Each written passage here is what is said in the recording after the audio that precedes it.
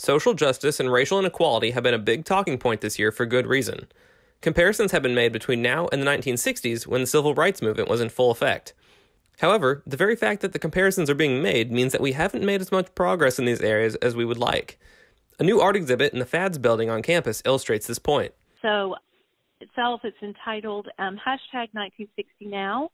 Again, it's by Sheila Pre-Bright. And what she's doing in this work is connecting what was happening during the Civil Rights Day with what is still happening now with Black Lives Matter movement.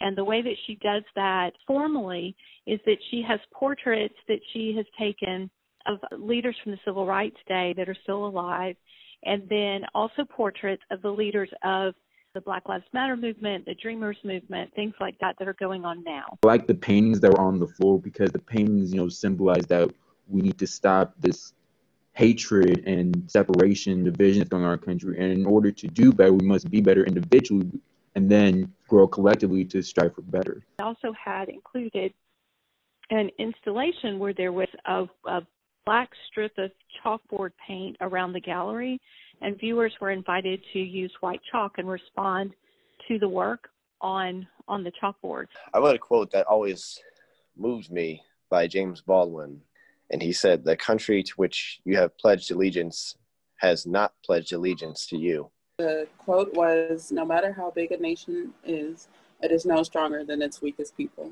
And it was a quote from Marian Anderson. The quote from Martin Luther King Jr. that I wrote on the board was, "Darkness cannot drive out darkness. Only light can do that. Hateness cannot drive out hate.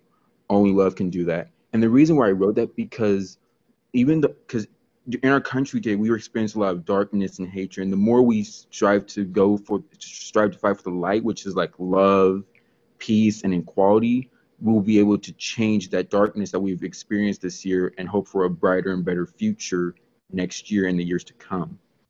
If you want to go see the exhibit, it will be up at the FADS building until November 23rd. The woman who originally made this exhibit, Sheila Pre-Bright, as well as another artist who deals with inequality, Wendy Redstar, will be coming to the college via Zoom for a public meeting as well as a private meeting for JCCC faculty, students, and staff on November 19th. You can find the link to the public event in the description below. For the Campus Ledger, I'm Landen Fields.